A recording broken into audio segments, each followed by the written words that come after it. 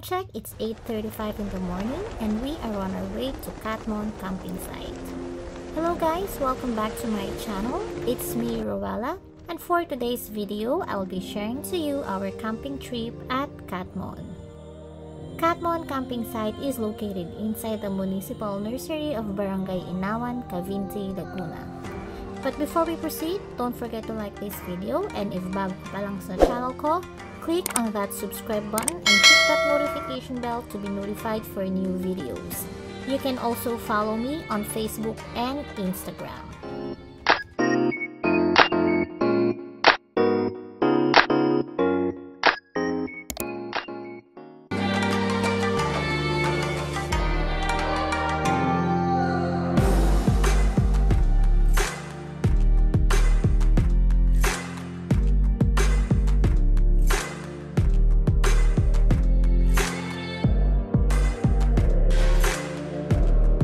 Say hi! You've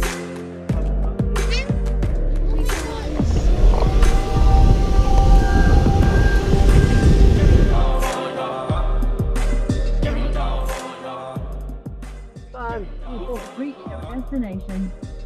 Time check, it's 9:57 in the morning and going to the campsite can be a little bit confusing, especially for first-timers like us since we got lost on our way there.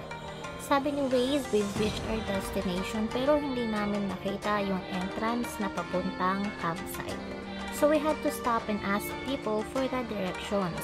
Tinawagan din namin si Kuya Robert, the contact person who handles the reservation, for the direction to their campsite. We were told to pay in Angelo's campsite entrance, so we did that, pero pati ata si Waze nalito dahil sa maling way kami pinapunta.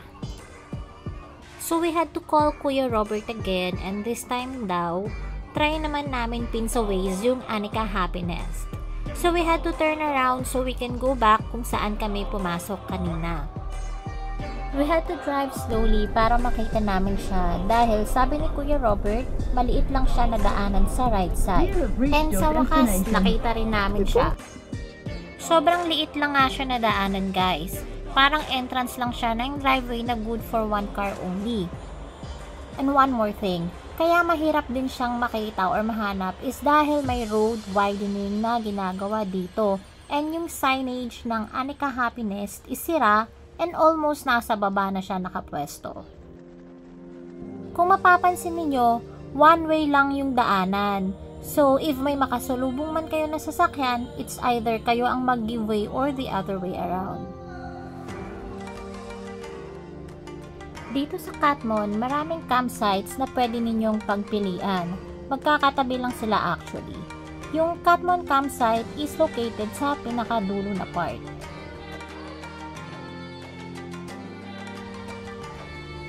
Yung makikita ninyong mga kubo-kubo dyan sa bandang left side, yan yung Anika Happiness. And yung natatanaw natin na entrance na yan is yung Catmon Campsite. Time check, it's 10:33 in the morning and we've finally arrived at our destination. So more than 30 minutes din kaming paikot-ikot para mahanap yung campsite.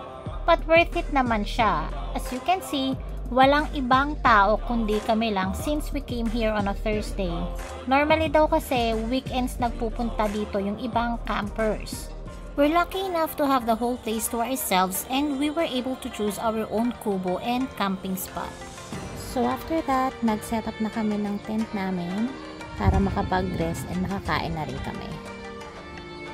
So ito yung villa nila and may private pool din, which is I think exclusive doon sa villa. Since when we asked if pwede kami mag-swimming dito, ang sabi is naka-reserve daw yung pool para dun sa mga mag-use nung villa for tomorrow.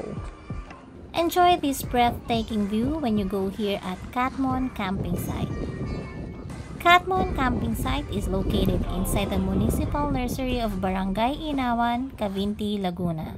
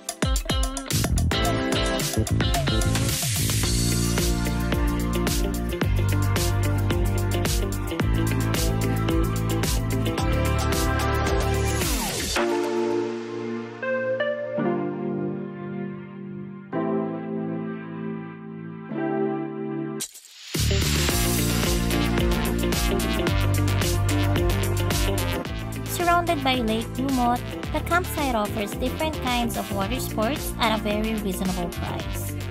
You can do kayaking, jet ski, banana boat, and speedboat. They also have ATV, a private pool, and a floating cottage.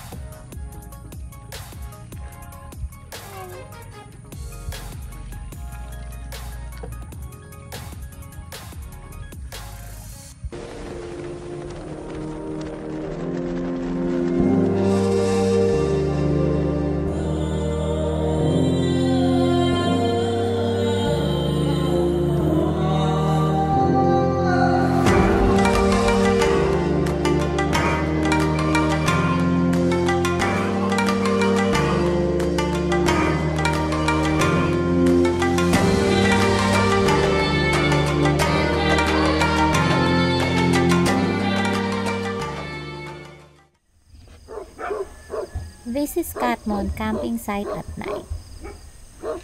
So, sobrang dilim dito guys since walang ibang campers kundi kami lang and yung mga lamppost dyan. Yan lang yung ilaw dito sa campsite. And inform ko din nga pala kayo na once magdilim dito, maraming palaka na naglalabasan. So, make sure na nakasara ng mabuti yung tent ninyo kasi baka pasuhin kayo ng mga palaka. Good morning guys! It's a Friday morning and wala pa ring tao dito sa camping site kundi kami pa rin. Kasi ang dating ng mga ibang campers is around 10 AM pa. And makikita nyo din pala dyan sa bandang likod yung mga jet ski and speedboat na pinaparent nila. So if you want to jet ski or mag speedboat, inform nyo lang yung nagbabantay. And dyan naman sa side na yan, makikita ninyo yung dalawang pintuan na yan is bathroom. And din doon sa taas, banda yung 4 na pintuan doon is bathroom din and shower area. Malinis naman yung bathroom nila guys, hindi ko lang naipakita. On that side naman, makikita ninyo yung mga kubo nila. So, meron silang 8 small kubo and 1 large kubo na pinaparent. For the small kubo, it's 500 per night. And for the large kubo, it's 1,500 per night.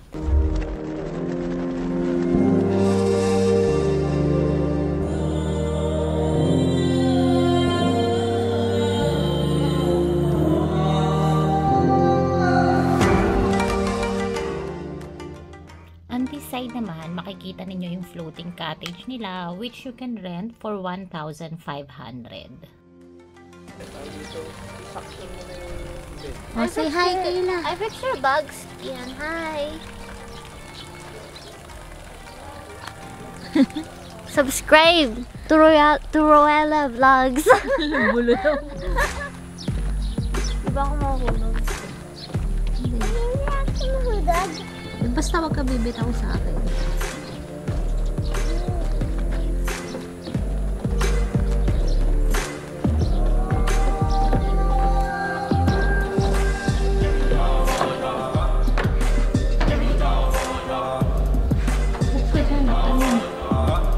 Oh, ito.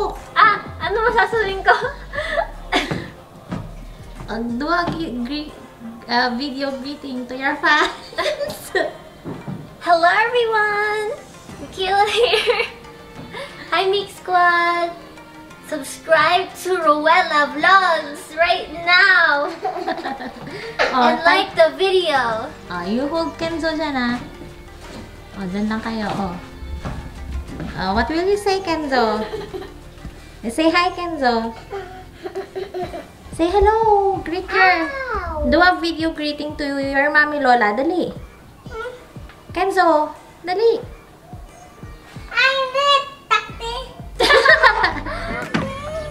After namin mag-breakfast, nag-start na kaming magligpit pa konti-konti kasi ang camp out nila is 10 a.m.